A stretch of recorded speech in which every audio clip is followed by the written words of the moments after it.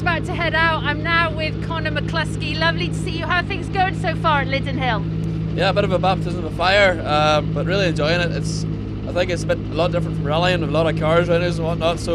But no, I'm enjoying it. Just trying to get the grips of the car and left-hand drive and all the rest. But no, I'm happy enough how it's going. How are you finding the circuit and the kind of the terrain and the elements of it? Aye, brilliant. There's obviously a good atmosphere around here. Obviously, it's good to get back racing again, and no, the circuit's good. Nice grip levels, all the rest. So it's been good.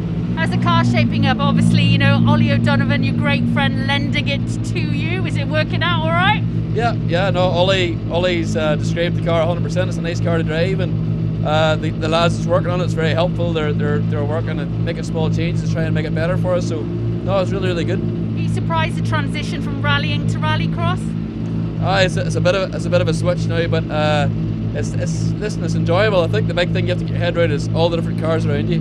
Yeah, just one round. You're not with us on Monday, are you? So you want to really make your mark today, don't you? Yes, it's my mum's birthday tomorrow, so I have to shoot home for that one. But no, I would love to come back again, definitely would. Oh, what a good son. Happy birthday to your mum, Connor. Have a good one. Thank you.